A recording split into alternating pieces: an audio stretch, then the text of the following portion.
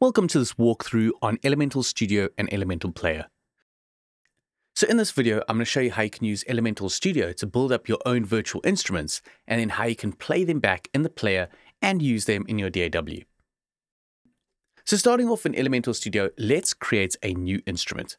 And I want to create a synth instrument by using one sample and spreading it across the range of the keyboard. So I'm going to go to Create New Instrument. From there, I can give the instrument a name. I'm just going to call it Synth1. I can add my publisher details. I'm just going to add my initials for my name. Over here, you can add a specific feature image that you want to use the instrument. But for now, I'm just going to leave this as the default, and I'm going to select a color. So as you can see from the preview, you're going to see this image over here and in the featured color here with the name of the instrument and the publisher. And this is under the details section, as you can see here. What I like to do now, before I go over to any of the other sections, is save the project. Navigate to where you want to save it. I've got this Elemental Studio folder over here. I've got this folder here labeled Instruments. This is where I'm going to save it. So I'll give it a name. I'll just call it Synth1 and save. So now I've got everything saved. I can move over onto these other tabs. So over here in the sample section is where you can load up the audio files that you want to use to build up your instrument. You've got 4 different columns here. Here are your sound sets. These can also be considered like articulations where you can load up different sounds and you can switch between them. You can set up your note range, meaning where that sample is going to span across what notes. You can set different velocity levels. And then finally over here, this is where you're going to see the sample file that you add in. So starting off, I'm just going to create a sound set. I'll just call this Synth. Then I go to note range. Just while that's selected, hit this. I've got an unspecified note range. So what I can do is when I add my sample in, I can add the root note and then select what the highest and lowest notes are. So I'm going to skip this over here. Maybe I'm just going to add a velocity range. Velocity will be from 0 to 127, but I could create other velocity ranges here for my samples. And then finally for samples, I'm just going to click the plus sign and I've got an unspecified sample. So I'm going to click over here and navigate to where that sample file is. On my desktop, I've got this file here, synth.c2. So it is a synth sample, and this is actually the note, which I'm going to actually use as the root note for the synth. I'll click open. Okay, so let me just navigate back a bit so we can change some of the settings. So for the root note, I'm going to set it to C2. I want my lowest note to be C1, and this can span all the way up to, let's say, C5. For the velocity range, I'll leave it set from 0 to 127. And then as I click on there, I can see my sample, and here's my sample name.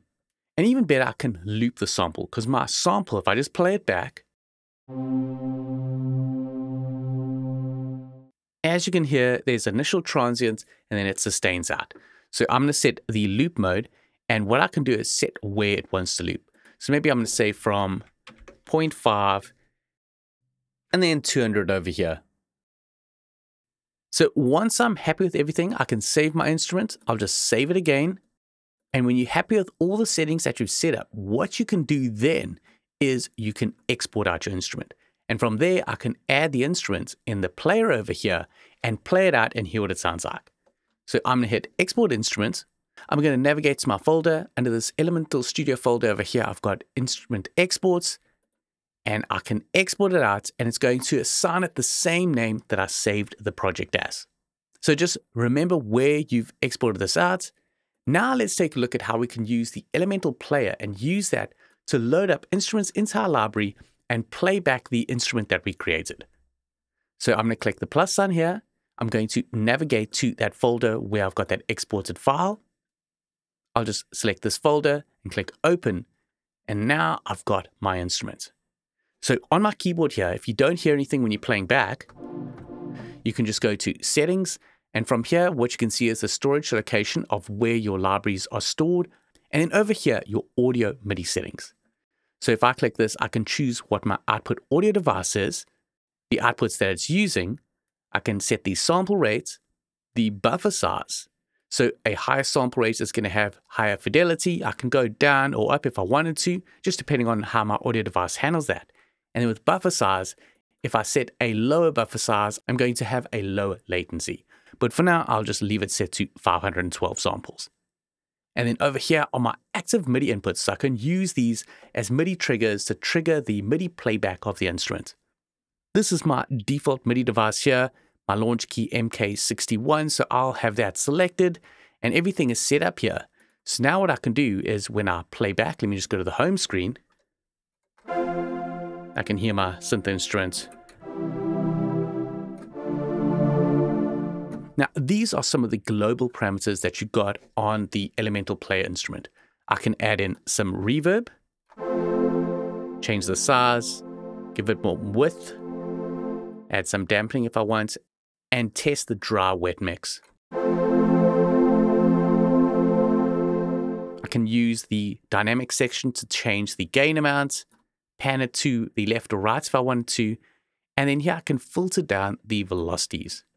But for now, I'm just going to leave the velocity range wide open. Next up, there's an envelope filter section. I can change the attack, decay, sustain, and release. So let's say I want a slower attack time. So it's going to fade in more to that sound.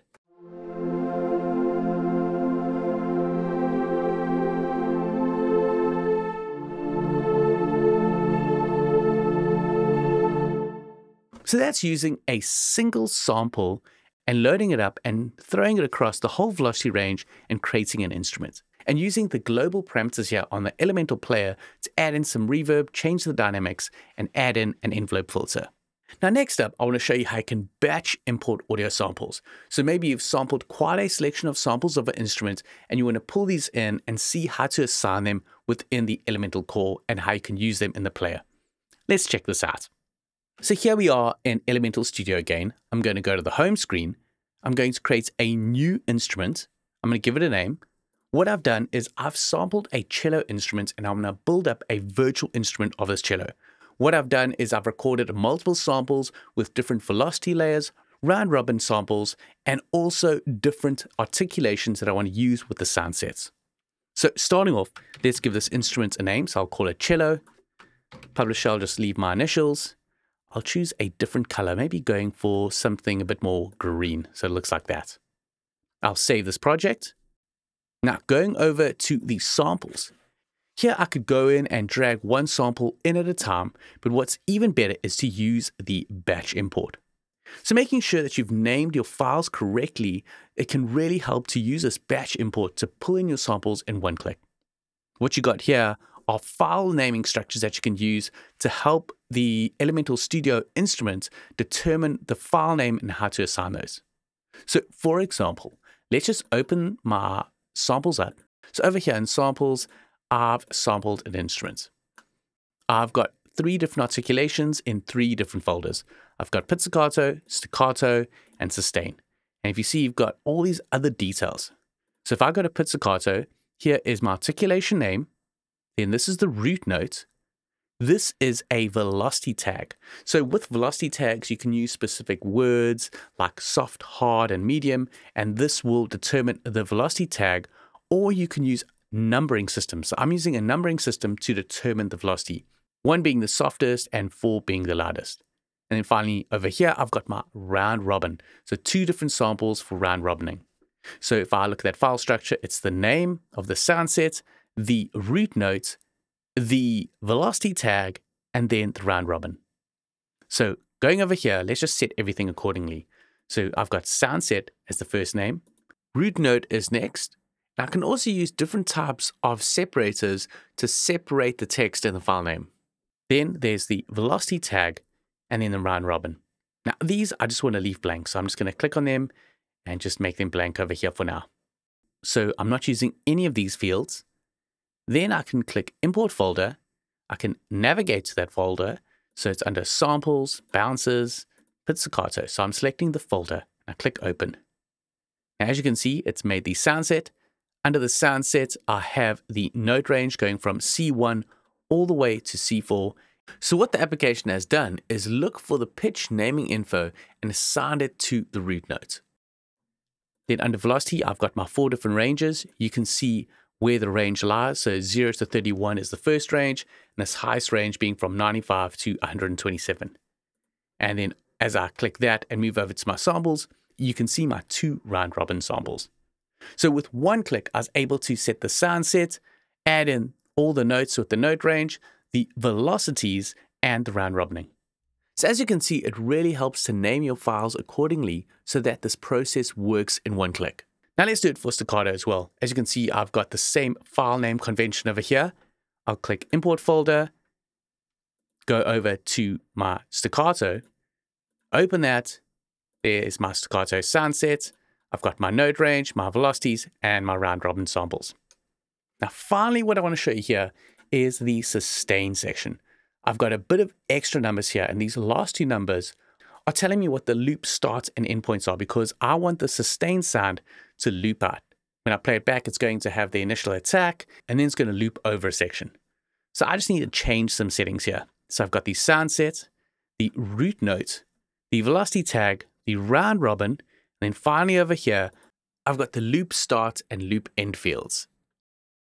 Now I'm going to import that folder. Now watch here. Now I've got my sustain patch. I can see the note range. I can see the velocity ranges. Then my samples with the round robin. And as I click on it, it has enabled the loop and it's looping from 1.5 seconds to 3 seconds. So that's great. Now I've built up an instrument with 3 different sound sets, the pitches for the different notes, each assigned to different samples, a velocity range, and then as well, I've got round robining. And then on the sustain sound set, I've got looping. And what you can also do if you want to, with your sound set selected, you can go down to the icon over here and choose an icon that relates to it. I'm going to save this project again just to make sure that I've saved all the changes correctly. So I'll go to Instruments and save that as Cello 1. And then I can click Export and navigate to the folder on where I want to export it. So Instrument Exports over here. And it's going to give it the same name that I saved the project, so Cello.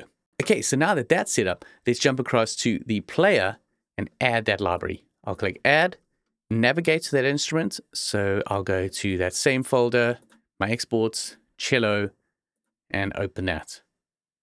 Yeah, I can click here to add it to my instruments here. As you can see, it's loading up all the samples that are included in this instrument. Now, if I play back,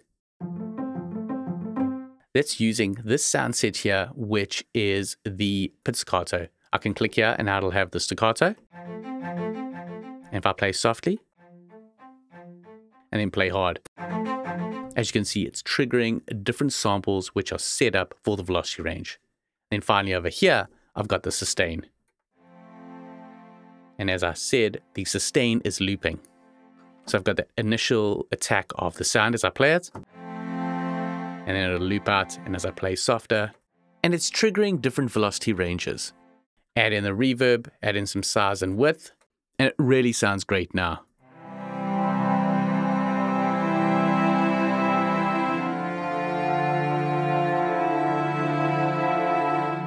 So that's how to create an instrument using multiple samples and using the Elemental Studio to assign the sound set, the note range, the velocity ranges, and the round robining and looping. And that is through using the batch import feature. Now, next up, I want to show you how you can load up these instruments within your DAW and how you can jump between the different sound sets and even use MIDI control change messages to switch between the sound sets.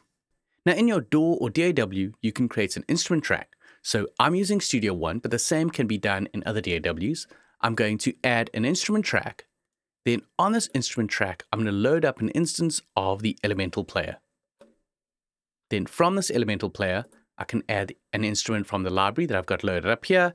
And if I play back, you can hear sound. And that's using the pizzicato sound set. So what I could do is switch maybe to staccato and record in a part.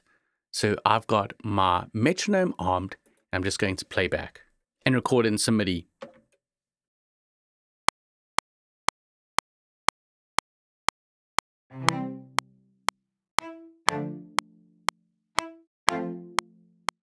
So there is my staccato part. I could label this track. I'll call it Cello Staccato. And if I want to use another sound set, then I can add in another instrument, add in another instance of the Elemental Player, load up the cello instrument, and then choose a different sound set. So maybe I want to use pizzicato here and record something in.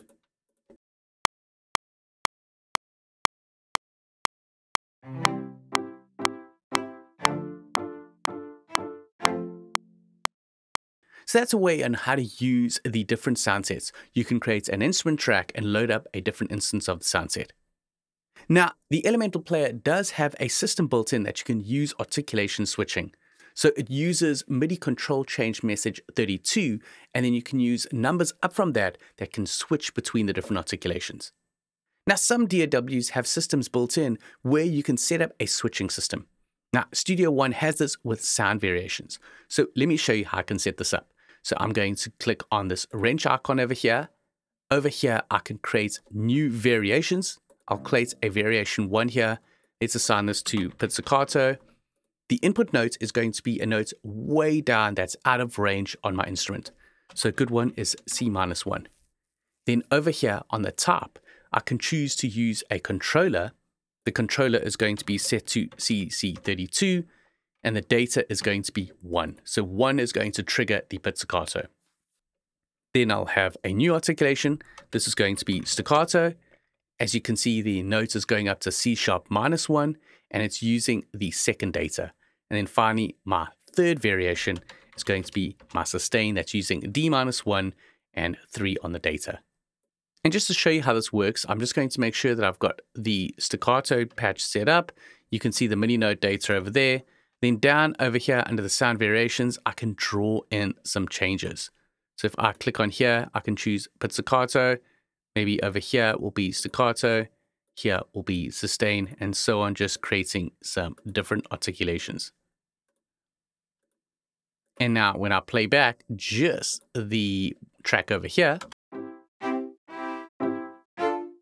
you can see how it's switching articulations, because what it's doing is it's using the MIDI CC32 lane and using the extra data set here to switch articulations. So that's how you can load up the Elemental Player in your DAW and then set the instruments in the library, as well as how you can change the articulations with CC32.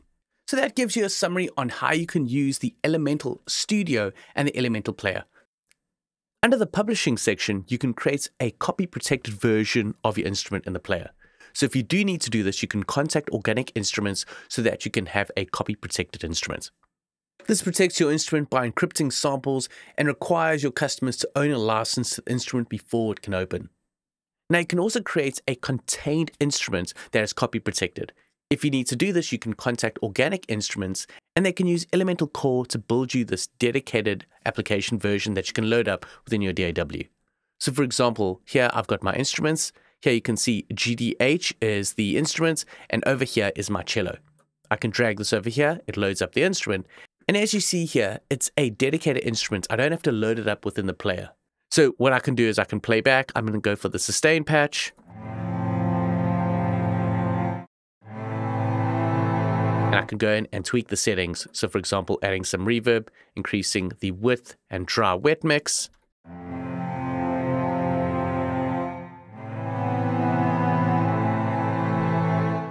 So this is a white label product that's been built by Organic Instruments from an exported out Elemental Player instrument.